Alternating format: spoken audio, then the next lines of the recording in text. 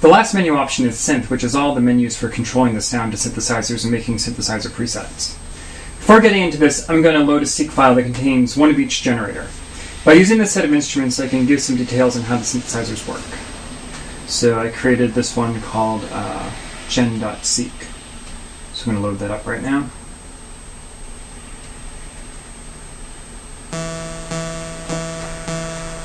So as you can see, it has 8 different tracks that are being triggered on every 8th step.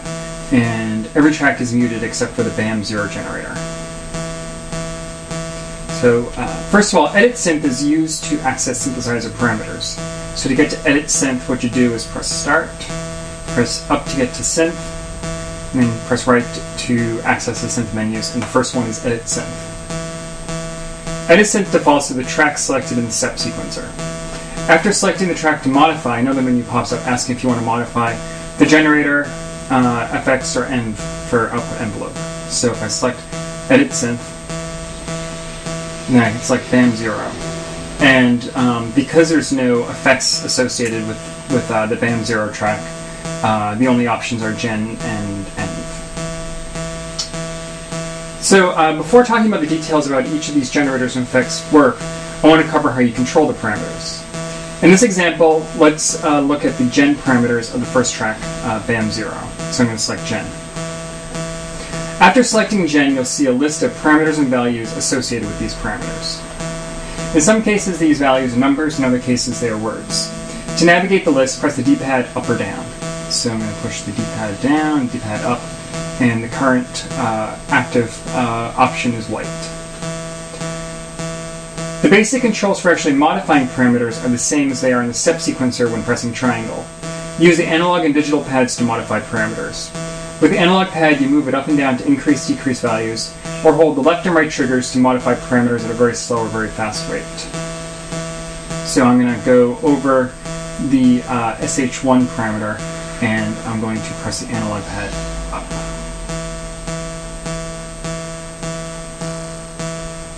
So I'm modifying the SH1 parameter on the current active step, which is step 0 in track 0.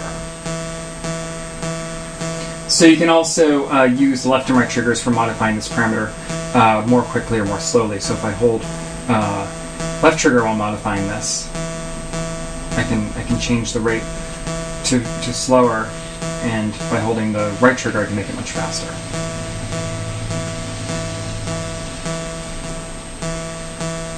So if you want to use the D-pad, then you need to hold either the left or right triggers in order to modify parameters. On parameters like SH1 that have an integer value, if you use the left trigger in the D-pad, you can adjust the value by 1 up or down. So if I hold left trigger and push the D-pad up, you can see that I'm very easily modifying this value by 1 at a time. So that's a very simple way to get fine-grained control of integer values. So you can also step through parameters that have a name one at a time by using the digital pads. So I'm going to go to WT type 1, which is called saw, and then if I hold the left trigger and push up on the D-pad, I'm accessing each of these parameters one by one.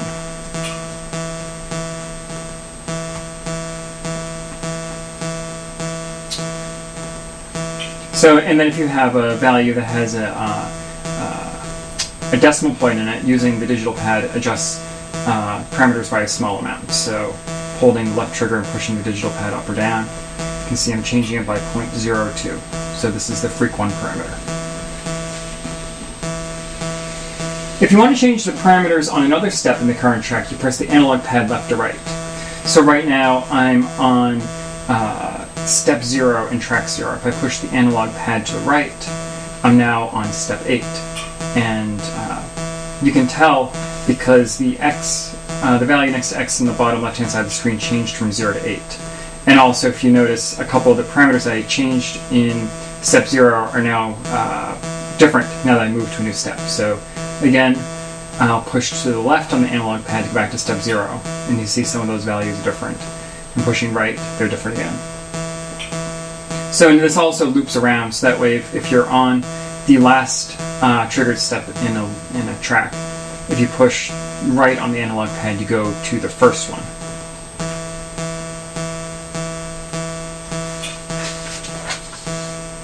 So if you want to reset a parameter value to its default value, you press the square button. So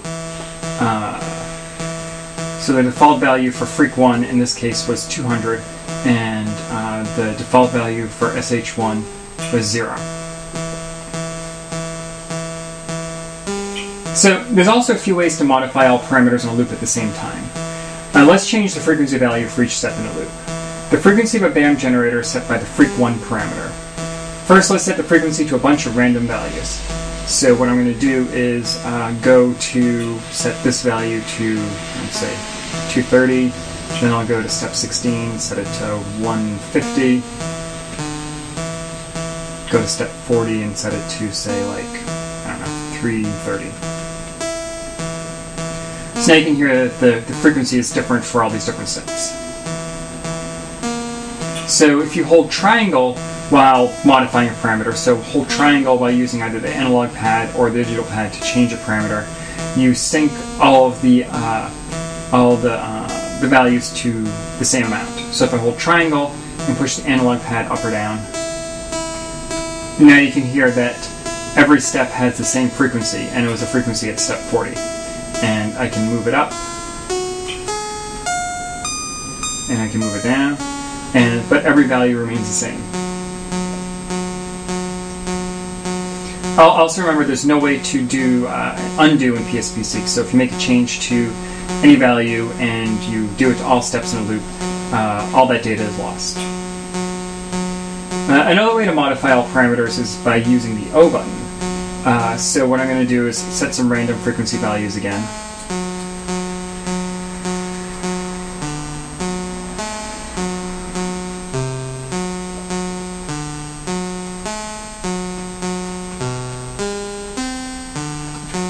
So now we have some more random values.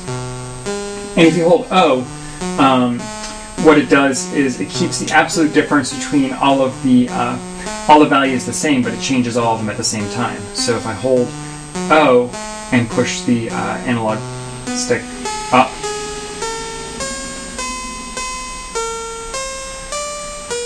you can hear that the frequency curve remains the same, but the entire sequence was shifted up. And if I bring the frequency value down,